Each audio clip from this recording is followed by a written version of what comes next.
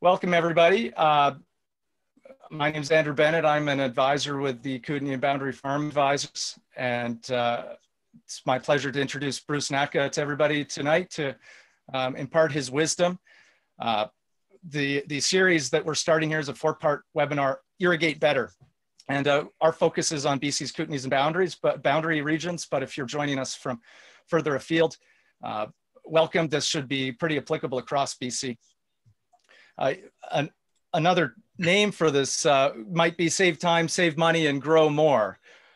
This is really about ways that we can make farming more efficient, and water is crucial.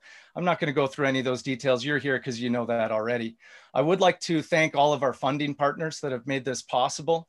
And a special thanks to Andrew Peterson of the Ministry of Agriculture and Ted Vander Gulik, who is BC's premier irrigation guru, a water engineer.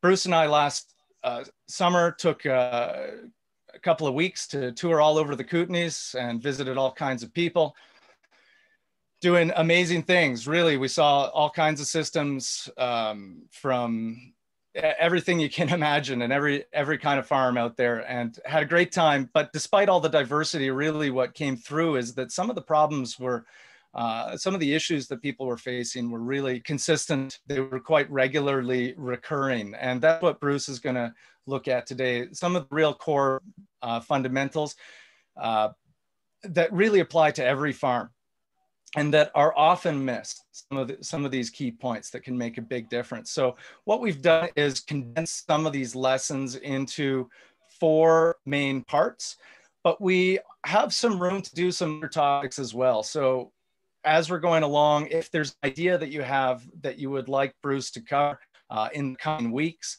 please do let us know. There's going to be plenty of time, we hope, at the end here for questions and answers. So please put those in the chat as we go along.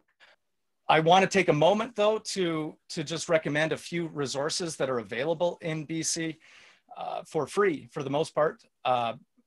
For example, the BC Sprinkler Irrigation Manual. I highly recommend that to anybody who's trying to DIY their system. It's got a lot of these core fundamentals wrapped up in it. But there's assessment guides. The Trickle Irrigation Manual you have to buy from the Irrigation Association of BC. There's also BC Agriculture Water Calculator, and more recently, the Irrigation Water Use Calculator. I'll be doing some videos that I'll be posting on YouTube in the coming months that show how to use those calculators. They're very, very helpful when we're assessing our water needs. On the side here, I've listed some of those key issues that we'll be covering. Leaks, leaching, and uniformity. I mean, that's really what it comes down to a lot of the time. Stop those leaks and get the schedule right, and get the emission to be uniform. So we'll be going through all of that in the coming weeks. These are some other useful guides. You have to buy some of them. Some are free online. What I would highly recommend, though, is also taking a look through some of the facts the government has available and that the Climate and Agricultural Initiative has also put out that cover really the gamut, from drought management to calculating evapotranspiration to you name it, across the board. So last thing I'm going to say before I pass it on to Bruce is that a lot of this can be overwhelming. And one thing we really do recommend is it's worth the services of a professional. So there are certified irrigation professionals such as Bruce, such as myself, that go through programs at the Irrigation Industry Association of BC to certify that they can make designs that will work for your farm. You can access these plans sometimes through the Environmental Farm Plan program, which I also recommend. When you have an environmental farm plan, you can apply to get an irrigation plan for your existing irrigation system, and you can get money towards projects that will improve your system and improve your water efficiency.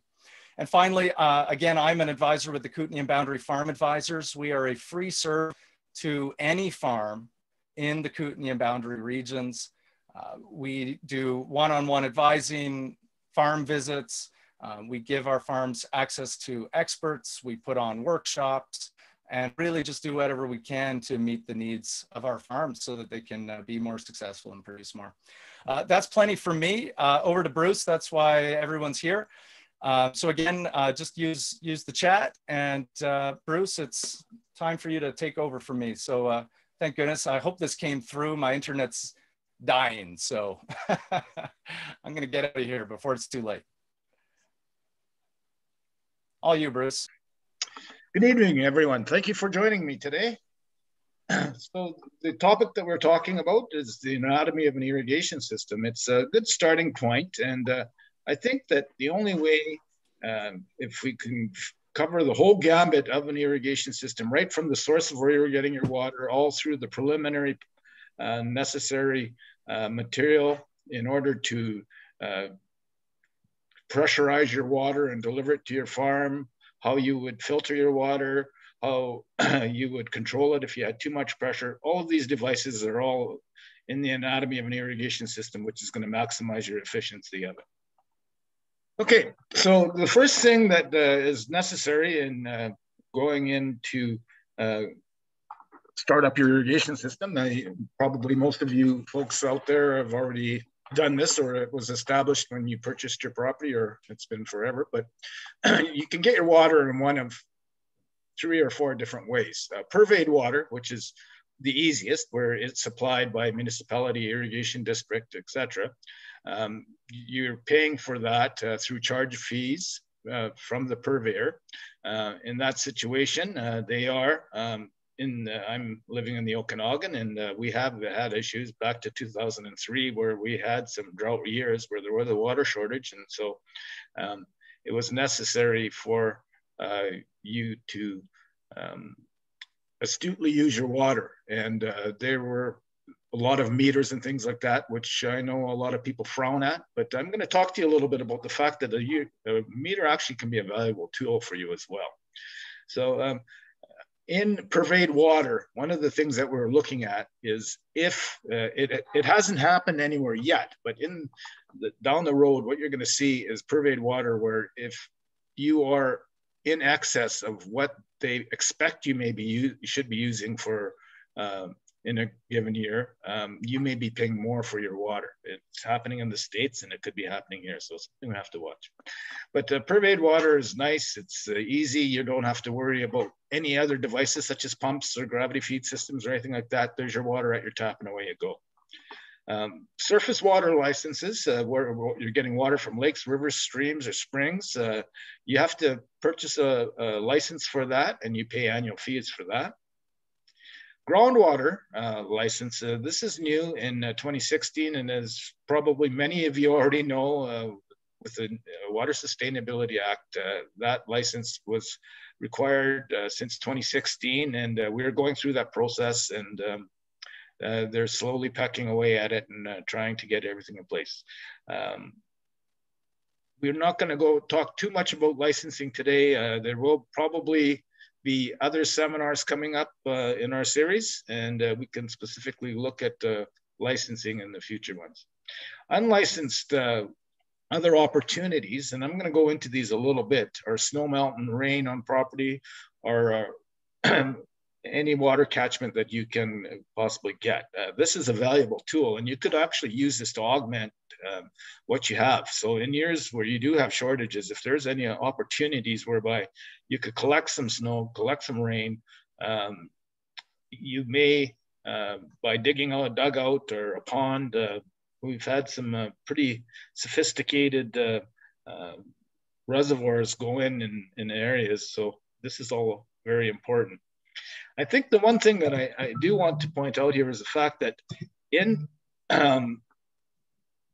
systems where you have an excellent water source and you've been able to develop that water source, it's going to make a lot of difference in the value of your property. So that's something we should always keep in mind. Okay, here's a picture here that's I like, and it kind of gives you an overview of your irrigation system. So your irrigation system, you're going to start from your water source. Your water source is going to be from a pervade source. It's going to be from a well. It's going to be a gravity feed system, etc. So in this case here, we have a highlight around our well pump.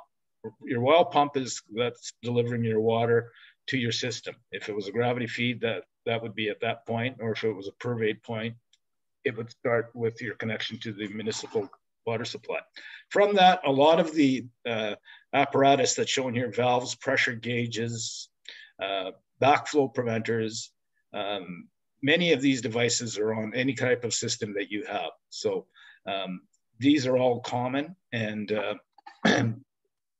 they're all important in being able to control your water. This is the point of your system, which is actually giving you the ability to control your pressure, control your flow, gauge it at that point, reduce your pressure if it's too high. This is your control center right here. Here highlighted, I mentioned some of these things. These are other devices that are on this main connection point, and we'll have a more detailed schematic of this a little later on, but you'll have items such as vents. Air vents are very necessary. I'll go into detail why you should have air vents, and all of the nemesis that can be created by not having air vents in your system. Filtration, depending on your quality of your water, is very important. Meters and gauges, of course. Then you have your emission devices. Irregardless of your type of system, you're always going to have a main line. The main line is going out to your system in any type of a system. If you have a drip irrigation on a vineyard or on an orchard, or if you have a hay field, you still need a main line with hydrants and that to connect onto. The appropriate sizing of that main line and the location of it, we will go over in a little bit of detail. We're not going to go into a lot of design here, but we will be looking at all of the necessary equipment that is off of a main line in order to facilitate irrigating your crops. Water sources.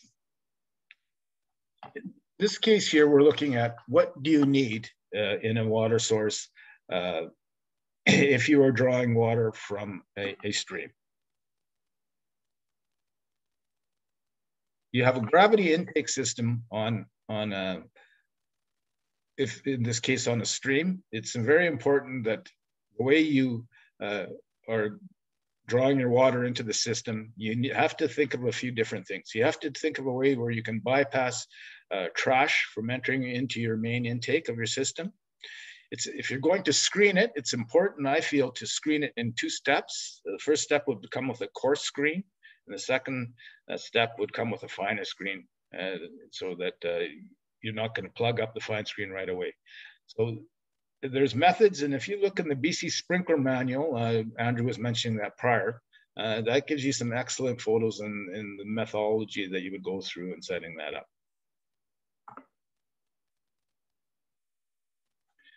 Screens are very important if you're tying into your water sources from a lake or a pond or a creek. Department of Fisheries regulations require you to have a mesh size of less than 0.1 of an inch, and the speed or the velocity of the water going through that screen should not exceed 0.1 of a feet per second. So for an example, if you required 1,000 gallons per minute, you require a 60% opening on an 8 mesh screen, and you would need a minimum of 14 square feet. I think in the actual calculation of that, it would be actually closer to 25 or something like that would be a recommended 25 square feet, 26 square feet, that type of application. Now, ponds are something that if you're drawing from a pond, obviously, a stagnant water in a pond can create algae in that. In order to eliminate that or minimize that, there's many aeration devices that are out there. I think that a good example of utilization of ponds are golf courses. Golf courses use a lot of ponds. You'll see a lot of fountains on them, and that's for aeration purposes, just moving the water around. I think it's really important that you address that. And as Andrew said, in some of our travels, when we went through the cookies, we did see some ponds and we did see some issues where perhaps with a little bit of aeration, movement of water, even as simple as taking off the discharge on your pump and running a pipe into your pond and aerating it that way, it would be helpful. Would it be the end all? No, it wouldn't be, but it would be very helpful. Movement of that water in that pond is going to minimize the amount of algae buildup in there. Something that a lot of people don't really recognize, and I hear this a lot where people are actually looking at rainwater harvesting and that for systems, is that how much water you really do need in order to irrigate. The example we have here is to irrigate 1 acre, you require 2,000 cubic meters of water. 2,000 cubic meters of water is equates out to 528,340 US gallons of water. So that's a ton of water. In order to have the supply of water that much, I mean, if you don't have a continuous supply feeding into it, you would require 1/4 of an acre of area 7 feet deep in order to have enough water to irrigate that for the course of the year. So it's not an easy step. It can be done though. I think that one project that I worked on not too long ago, we had a storage facility for 17 million gallons of water in a 3 acre, 2.5 acre lake that was developed. We could only draw water during freshet. And from that, that was the water. So basically, you could be drawing the water up to the maximum that this farmer was allowed, and he had to store it. So he was storing 17 million gallons in a lake that was 65 feet deep at its deepest, averaged about 25 feet deep overall.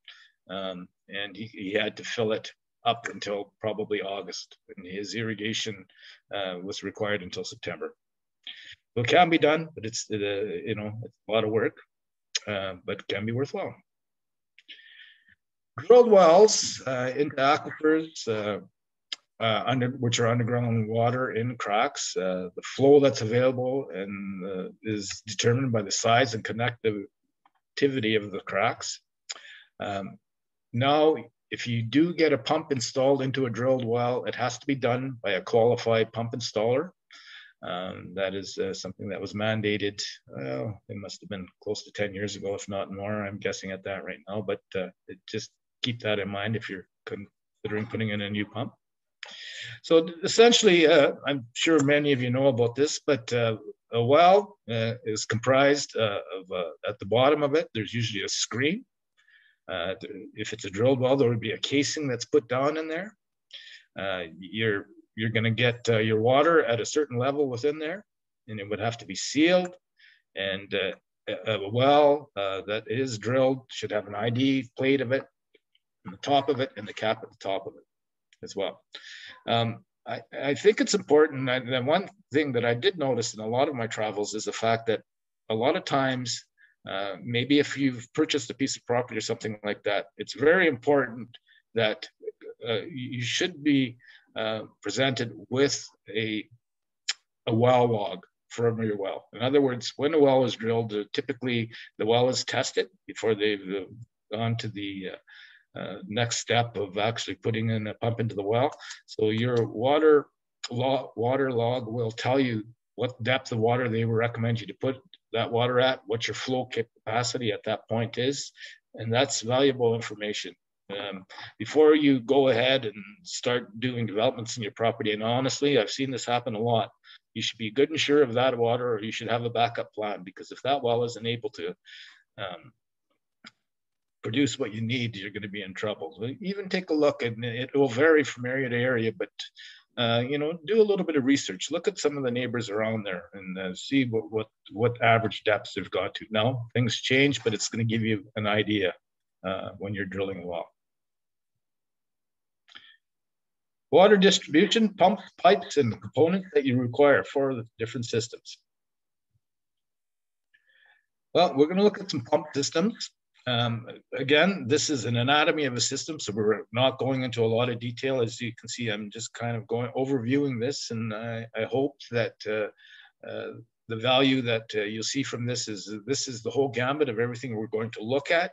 But we will go into more detail. We'll be talking more about pumps in future sessions. We'll be talking about filtration, many other things. So let's start with pumps.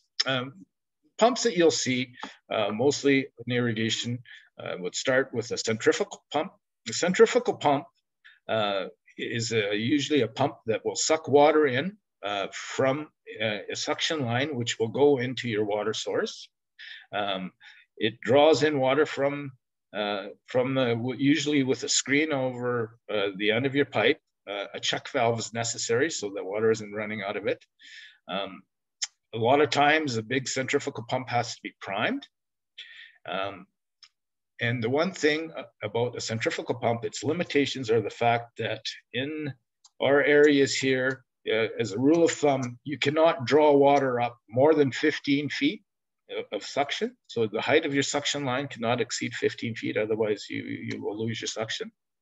A lot of times in systems I see suction lines going in.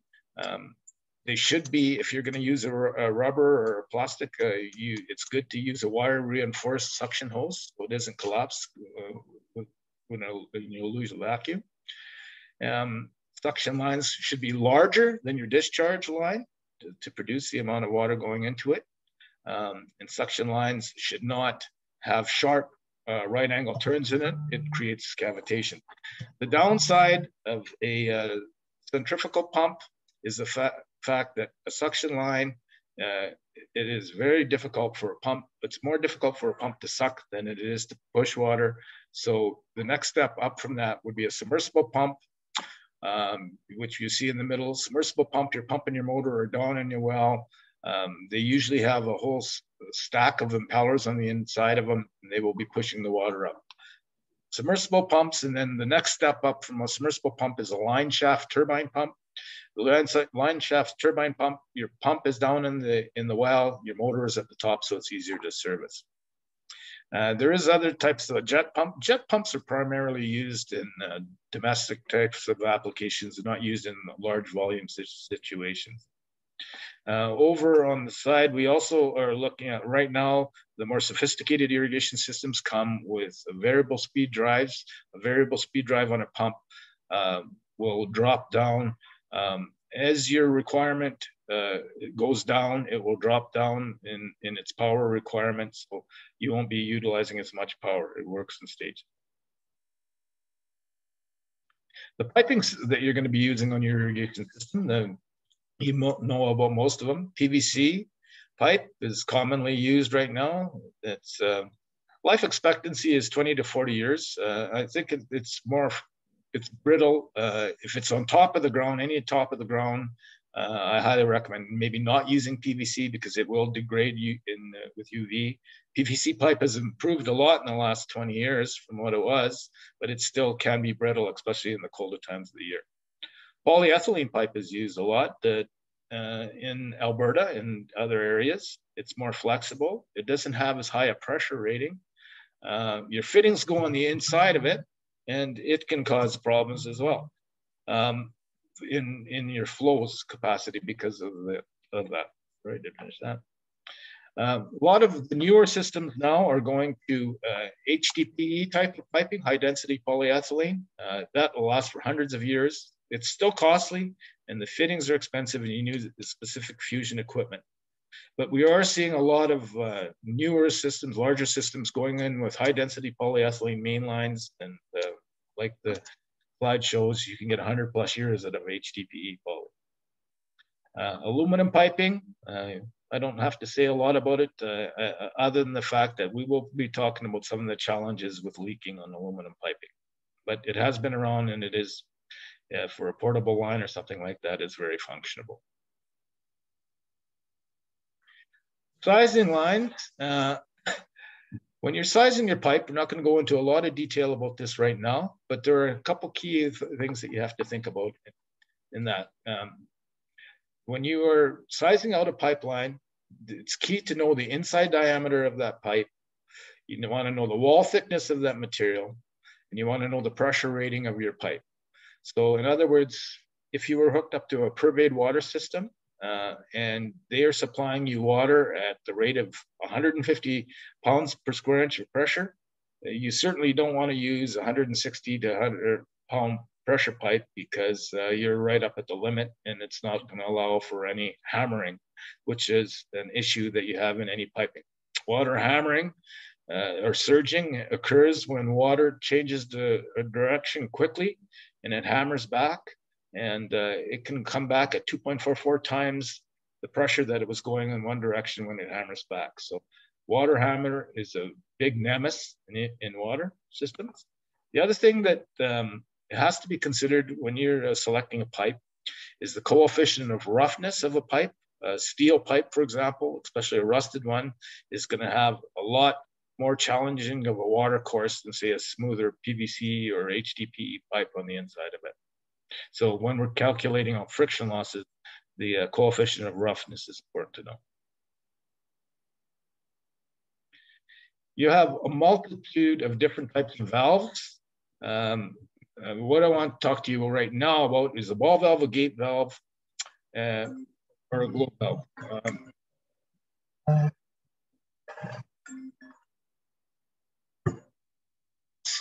Excuse me 1 second. Ball valves and gate valves are utilized. One thing, time I think they are used incorrectly is if you have a deep valve into the ground, I will see a lot of gate valves where people have made up keys to open and close a gate valve. If that gate valve is down 3 feet in the ground, after a while, they're usually just a pot metal on the handle, and they're going to break on you. If you have a deep valve, you're better off to go with a curb valve, curb box type of a valve. It's got to have a rod on it, and it's designed for deep burials. That would be the type of valve you want to use on it. The one other thing I want to quickly mention about valves is a gate valve should be open or closed. As you can see in the picture there, a gate valve is actually a gate that sits into a seat. If you use it to throttle and not open it up as much, so if you want to control your flow going through it, you're going to wear your gate prematurely. Gate valve should not be throttled. A ball valve can be throttled very, very easily just by turning your ball around. The Achilles heel of a ball valve is in the wintertime, they should be left half open. Otherwise, if you get any buildup on the inside of it, the water inside of the ball, it'll usually crack the housing of the valve. A globe valve is the best valve that you could use if you want to use it for throttling on. You don't want it to be all the way open. Utilize a globe valve. Well, globe valve, the water has to come up, over, and down, and it's designed for the purpose of throttling. Electric valves, I'm not going to talk to you too much about it today, other than the fact that sizing of an electric valve should be considered. If you oversize an electric valve, it can cause you some issues on shutting and that. Pressure regulation valves, these are very important to have in the system. If your pressure is too high, you can, a lot of people will put in a pressure reducing valve. A pressure reducing valve, typically like one that you would be using in your house, is just a spring reaction on a valve. The downside of a pressure reducing valve like that is it doesn't have a pilot. Like you can see this one here, this is a Nelson, and it has 2 pilots on it. One is a pressure reducing, one is a pressure sustaining module on it. What that means is pressure reducing is straightforward. It reduces your pressure. And sustaining is it will maintain a certain pressure in your inlet side. If you require pressure to backflush a filter or something like that, you need to sustain your pressure. That's where that would come in handy. With all these tubes and a pilot, a pressure reducing valve in this fashion will modulate to your flow. So if you're running a low flow or your maximum flow, it's still going to maintain that pressure. In circumstances where you have water hammering, one of the best methods in order to minimize the effects of that is a pressure relief valve. Again, it has a pilot on it. And this is a quick reacting relief valve, which anytime you can preset it to whatever pressure you require, and it will adjust accordingly. On a lot of drip irrigation systems and likes of that, you'll see all sorts of these type of regulators. The one thing I caution on that is to make sure you see the flow range on them. They will all say the flow, like this one here. They'll say 10 to 35 or 5 to 12 gallons per minute. Do not exceed that. Anytime you do that, you're going to be restricted on your flow. Water meters. Water meters are used in irrigation districts, a turbine type of meter. These are municipal meters with electronic reads on them. Water meter is primarily there for your total quantitative flow in your system, whereby a flow sensor or a flow meter is giving you your flow by. That's going to tell you how many gallons per minute, how many cubic meters you're using at a given time. And I was talking to you a little while ago about flow meters and flow sensors. This is where a flow meter and something like that, if you see a large amount of water that has gone through this meter, it's giving in, you know, if let's say you were hooked up and you have an electric system downstream and you know how the size of your zones, if this meter is showing an excessive read, it's telling you have a leak or something in your system. So it can be a tool for you. Check valves, one-way valves, there are all types of them. I was talking about a check valve utilized on a suction line on a pump, but a check valve is going to eliminate water from going back. So anytime you want to maintain the water in your piping system, check valve is necessary. Backflow prevention devices are primarily required on pervade water systems. Although there is talk right now that on groundwater and even on some other circumstances where there is a shared water source, that backflow preventers may be required on other applications, other pervade water. I'm not going to talk to you about this little anti-siphon device too much. That's something that's on a domestic supply. A pressure vacuum breaker has to be at the highest point on your system. Economically, a double check valve is very similar in price to a pressure vacuum breaker. So I would avoid the pressure vacuum breaker and go with a double check valve. A reduced pressure principle double check valve. This is what you'd use if you were fertigating or chemigating into your irrigation system. So the degree of possibility of a backflow situation requires you change your backflow device. Reduced pressure double check valve has two independent checks, and if both of them fail, the system will automatically vent to atmosphere through here. Whereas a double check valve has two checks, but if they both fails, then you can get a back siphonage situation. Filtration is necessary. I see a lot of filters that go in, and the one issue with the filter is you need to size the filter based on the quality of the water, as well as what you are utilizing, what's your downstream emission devices. Drip irrigation system or something like that with smaller orifices, obviously you want to go to something that's going to do a good job on something like that. Sand filters do an excellent job for that circumstance. You can get this here is a filter which has an orifice plate across the top of it. You create velocity going through these orifices, and it continuously washes off a screen, and you can have a ball valve at the bottom of it, or you can have a little battery operated controller to maintain that. There are manual disc type of filters, which are nicer than a screen because you just got to separate it and rinse them off.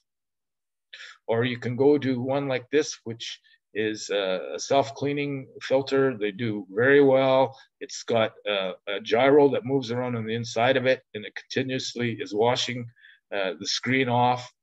It has a pressure differential switch. So when your pressure drops more than 5 pounds over what it normally does, it automatically backflushes itself. So filtration is a very, can be a very sophisticated system, but you can do very well with a disc type of a filter. The key, I say, is based on the quality of your water. You can not oversize a disc system or a filter into a system. In other words, if you have a 2-inch water supply and you're utilizing 50 gallons per minute of water, don't automatically put in a 2-inch filter. You may want to look at the surface area of your filter, and it'll show in any of the specifications of the filter. You may want to go to a higher surface area so you're not cleaning it as often. Air release valves are a very overlooked device on the operation of a system. Air relief valves should be installed in irrigation systems at all the high points on your main line. In addition to, if you have a very extensive long main line, and generally rule of thumb, every 1,000 feet or every change in direction up or down, you should have an air vent to evacuate air out of the line. The aluminum air vents that you see over here, which have typically been used in the past, are good, but they're just releasing air out of a system. The ones like the ones up here, these are a kinetic type of an air relief valve. So when you're emptying a line, it's allowing air to come into the line to empty it quicker. And when you're filling a line, it's going to evacuate the air out of the line on your system. Air trapped in a system is one of the nemesis that's creating all of the problems that we had discussed in water hammering and surging. So you want to relieve the air out of your line. I can't emphasize enough the importance of it.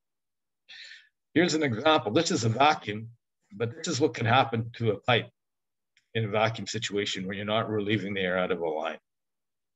It'll collapse, and that's a large pipe. So high points every 1,000 feet. When you have a filter, if you have a manual clean filter, you're opening up, you're allowing air into your system. It's important you put an air relief valve on at that point as well. Points of connection. I'm not going to go into a whole lot of detail on this right now, but I think there's some key ingredients on here. And this particular one, we're looking at a backflow preventer.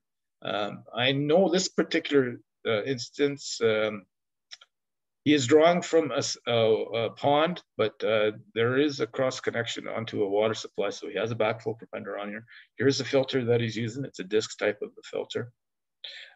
He has an isolation valve up here as well. In Canada, in the northern outlets, we obviously need blowouts on our system. And I will talk to you a little bit about the positioning of those blowouts. On an air relief valve, and you may need a flow meter and pressure regulation. My next slide gives me a little POs. This one here is a district purchase of point of connection. These are the devices that you would require and the order that they would be required on the system. First, if you're on a pervaded water system, they usually want a meter. That would be the first item on your system. Coming up after it's coming out of the ground. From there, I'm sorry about this button keeps, we usually will have to evacuate a blowout from a valve of some kind. In this case here, you're just going to see a hose bib that's located right after a gate valve, an isolation valve. Why we do that is you cannot blow continuously through a backflow preventer. You'll blow the seats and poppets out of it and have to be replacing it far too often. You're better off to have a blowout connection where you can give it a quick blow through here, exhaust it through your main blowout chamber, which would be here after your backflow preventer, and go from there. You require a filter, would go in there. Pressure regulation. I feel there's some questions about this, but I feel if you need a pressure regulator because you have pipe pressure, put it as close as you can to the beginning of your system. You might as well protect all of these expensive devices that are in the system. So the closer you can have it to the beginning of your system, the better off you are. Pressure gauge is a necessity on a system, especially if you're in a circumstance where you have a filter. That is going to tell you how often to clean it. If you were to look at your system and find that with a filter, when the water is clean going through it, that the pressure gauge will show the maximum pressure you have. Some people will actually put a pressure gauge before and after a filter. So you can see there's a difference. When it's clean, the pressure should be just about the same going through here. When you have a difference of 5 to 10 pounds of pressure between the two gauges, it's telling you without opening it right to see how dirty it is that it's dirty and it's time to clean it. If you're going to fertigate, into a system. Usually, this, again, I feel that depending on the type of fertilizer, if it's a liquid soluble one, we're not going to worry about it. But if you're using some powders or something like that, you may want to have your fertigation device in before your filter. Fertigation devices can be as simple as a pressure differential. You can utilize a Venturi nozzle here to fertigate, or you could use a pump. Water delivery, let's get water to the roots. There are all sorts of different products for different circumstances that we're working with.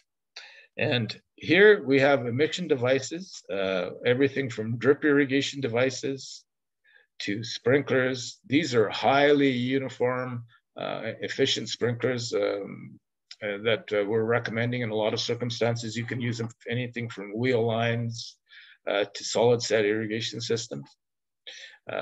Big guns are used, well, they're still being used a lot on a lot of our pasture crops, the likes of that. On pivot systems, you're using these type of sprays. This gives you some of the idea. When you're talking different types of systems, we're talking about water efficiencies. I just want to go over some of that. Trickle irrigation is the highest form of efficiency. Subsurface drip obviously is the best. Subsurface drip isn't for everyone, but subsurface drip minimizes your evapotranspiration rates, and but it's put below the ground, which you have to, the installation of a subsurface drip irrigation systems is a whole new gambit. You know, you have to, you're not seeing the system operate. You can have problems with the rodents and that chewing on your tubing, but there are a lot of methods right now to maximize that. Sprays that you would use in potted and nurseries and the likes of that, they're very efficient, about 85%. Inline and drip tapes, you're going to see around 92% efficiencies. Inline drip, they actually, most inline drip that's going in nowadays is a pressure compensating type. There is non-pressure compensating, which may not need it quite as fine a filtration, but you're not going to be able to run it as far. And if you have any hills or long runs, you want to go with a pressure compensating type of drip tapes. Are used in a lot of vegetable crops and the likes of that. Sprinklers. Here are some different sprinklers. Now, it's key, there are a lot of different sprinklers out there. There are an old brass impact sprinkler head, still works well. Nozzling is very important on those. But here again on your sprinklers, you can see some of the differences. The micro sprinkler being 75% efficient versus a standard sprinkler like a wobbler, maybe 72. If you go under tree, obviously you'll work closer to the ground. We use a lot of under tree systems on a lot of orchard crops still. They're fairly efficient at 75%. Wheel lines, hand lines are, we classify as being around 72% efficient. And we do find in a lot of circumstances, on a lot of wheel lines and on a lot of hand move systems in our travels, there was an awful lot of erraticacies in the sizes of the nozzles along a wheel line, as well as the wear of a nozzle. I think it's very key to, if you want to maximize efficiency, if you can't afford to spend the most expensive, buy the most expensive system, you have a wheel line system or something like that, upgrade it.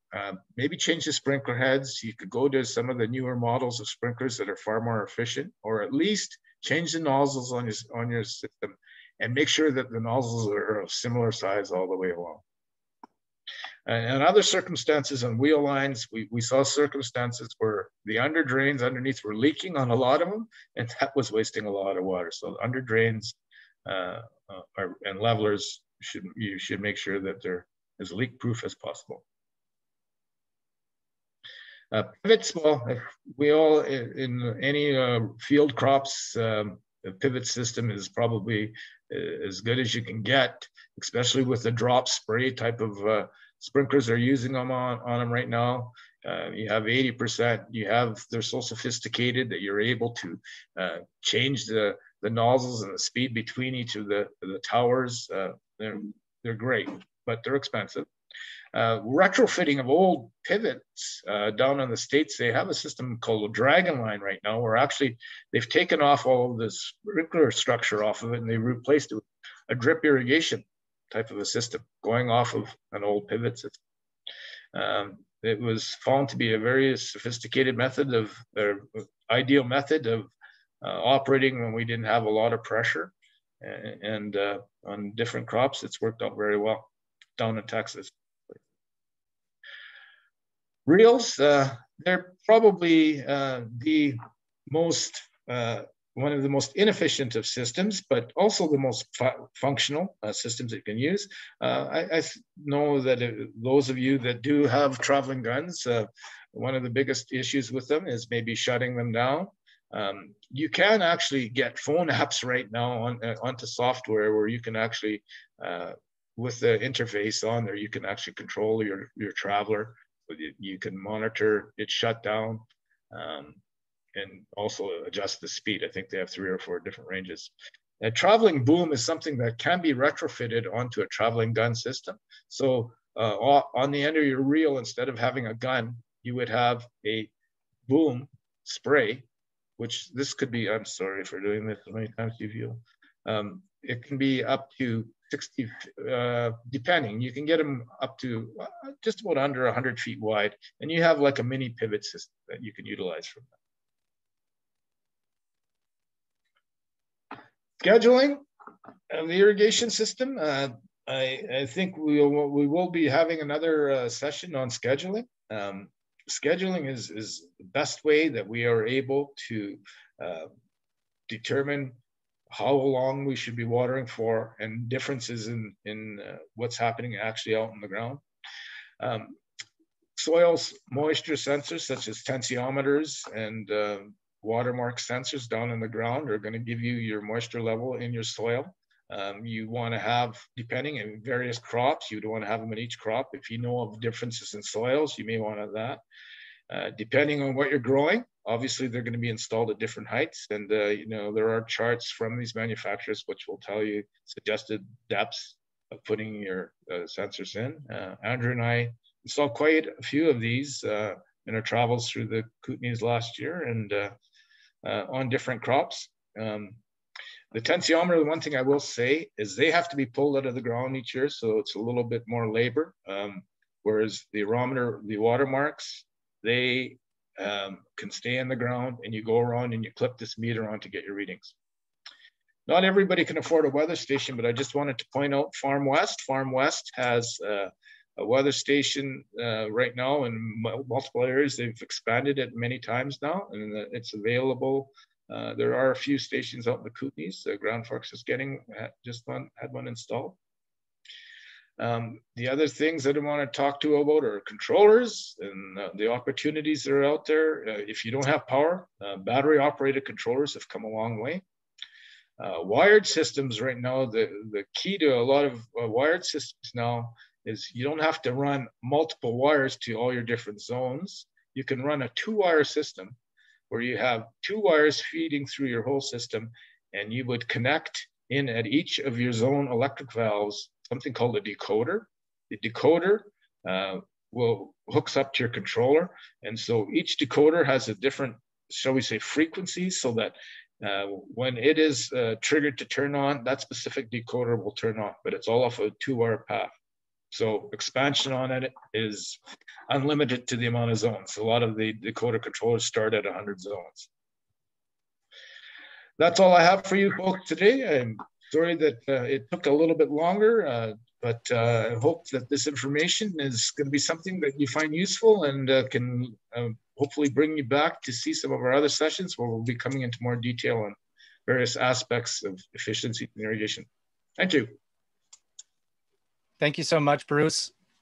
We've got a couple of questions right off the bat. If you've got any others, please start sending them in by chat or throw up your hand. We've got a few minutes left for questions. You're such a wealth of information, Bruce. One of the privileges of the last year has been able to tap into Bruce's endless depth of irrigation knowledge. One question here, would you ever use ABS instead of polyethylene or PVC, and how is ABS different? ABS isn't pressure rated. ABS is a plumbing pipe. There are, if it is an ABS with a pressure rating, which I know there is ABS in some valves and that, but any piping for ABS is not used for pressure situations. And another one from David White, he wanted to know about Robert's spot spitters. He was considering a system using the spitters at 20 PSI on apples and cherries. And he was wondering if there was how that compares with water savings to a typical drip, such as an inline drip, I imagine. Well, a spitter is more in the microjet category than it is in the drip category. Robert spitters, there's been a lot of spitters installed in the Creston area, and with with quite a bit of success out of them. A spitter is different than an emitter or a microjet, for example, has an orifice in it, and it can plug up if your filtration isn't fine enough. Whereas a spitter is a groove on the side of it, so it's a lot more difficult to plug that. And so that was the beauty of that spitter. Spitter, the key to a spitter system is to have don't go to too small a spitter, obviously, because it's going to plug up. The length of tube you have feeding off of it can be a problem, but as far as just spraying goes, as long as you keep your calculations, that should all be worked out so that your pipe sizing is correct. It'll work very successfully in an orchard application. Thanks, Bruce. To answer some of these other questions coming in, yeah, we will definitely be able to get a list of BC fact sheets. Also, we are planning another session specifically on scheduling and monitoring, where we'll go into more detail on soil moisture metering. We also did a project, Bruce and I, last year, where we'll have some data coming in from farms where we installed soil moisture meters, and we will be looking at some of that data coming in and how it's been helpful to farms. Another question, what about the efficiency of sprays? Why is it that sprays are considered more efficient than a sprinkler? Wouldn't they have high evaporation? Which specific sprays are we discussing here? Sprays on a pivot system? I think that's probably the best way to answer. Jets and all kinds of sprays. Pull the sprays apart for us, Bruce. Jets and sprays, micro irrigation. Micro irrigation, we're operating micro irrigation at low pressures. Lower pressures mean larger droplets of water, which can minimize the evapotranspiration. If you utilize them close to the ground, it's going to minimize it. The higher a sprinkler head goes up. For example, some people were using micro jets inverted upside down in a lot of trellised apple type of irrigation systems. But there's where you would have, with wind and the likes of that, you would have more evapotranspiration in circumstances like that. But close to the ground at low pressures, located properly, if a spray, if they say in the specifications that a microjet will throw a 15-foot diameter, and somebody spaces them that's 7.5 feet apart, you could not, your success may be limited. If you put your microjets close enough together, depending on the circumstance, closer to your tree, as long you're going to have a better success with it. Well, I was just going to say that the microjet, the benefit of it over a drip system is in the circumstance where you want to maintain a cover crop. It's going to allow you a little bit more spray to maintain that you would not get with a drip irrigation system. Another question about application rates. We will be going into those in more detail in the next session, two sessions from now, when we'll look at the design of emission systems. But maybe, Bruce, you could sort of go over the differences in what is an application rate and what are the differences between, say, the application rate of a gun versus a wheel move. Well, the first thing is, why are application rates important? Probably I think that's the first thing that you'd have to look at. Application, your soil, depending on what your soil is, it can only accept water at a certain rate. If it's cultivated or if it has a grass crop over the top of it. Well, like if you take, let's take an example. If you have a clay soil, you cannot apply water as quickly to it because it's going to puddle. If you have a sandier soil, the water is going to run through it, so you can apply water at a higher rate. Application rates typically are registered in inches per hour. So that's the amount of volume you're putting down on an area in a given period of time. If you exceed the application rate of your soil, then what you'll find is that it's just going to puddle and it's going to be very inefficient in your irrigation practices. Putting it into practice of a wheel move versus a pivot or something like that. A pivot with sprays on a drop, probably operating at a lower pressure, and it has a better chance of being applied more efficiently. With a sprinkler on a wheel move or something like that, your application rates may be higher and you would have puddling. We've got time for one last question, which I'll ask in a second here. First, to respond to Salmo Jack there on the walnut tree daily minimum. That's something that we'll look in more detail coming up, how to look at how much volume the roots are occupying, how much water the soil can store, and how much evapotranspiration you can expect at different times of the year. In the meantime, you might want to head over and have some fun plugging in numbers in the BC Agriculture Water Calculator as a start to get some estimates there.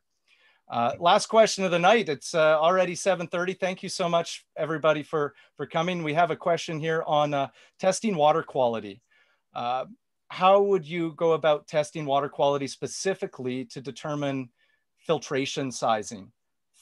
In this case, from whether it's a groundwater source or a pond or a stream, how would you decide your filtration sizing?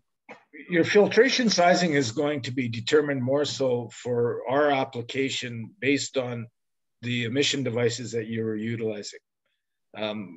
We don't want to create bridging, so your orifice size that you have in drip irrigation systems and that is going to determine, we need something fine enough that it's going to take the particles out that would otherwise be plugging our emitters. That's what determines that. So if you were getting a water sample done on a groundwater source or something like that, you could take it, you could do a simple settling application. Andrew, you'd be better at that than I, because you do that all the time with your water sampling. So you could do that and see your settling of your sands and that so to the various particles in your water. If you were wanting an overall view of it, you may want to take a water sample and take it into one of the analysis labs that are around, especially if the quality of that water for the consumption and that is important. But otherwise, we want to look at the amount of sediment that is in the water and what's potentially going to cause a problem. There are iron and other things that are going to precipitate in your water. That's something else you need to know. Because you have to treat for that as well. Thank you so much, Bruce. And thank you everyone to coming out. I'd like to take one last opportunity to thank the funders, the people who have really made this possible, Climate and Agricultural Initiative of BC, and the Columbia Basin Trust, and a whole host of funding partnerships that they're involved with, also the Kootenay and Boundary Farm Advisors. Big thanks, Bruce, for coming out and sharing your wisdom with us tonight. And we look forward to seeing everybody in a couple of weeks when we dive into design. So have a good night. Good night. Thank you.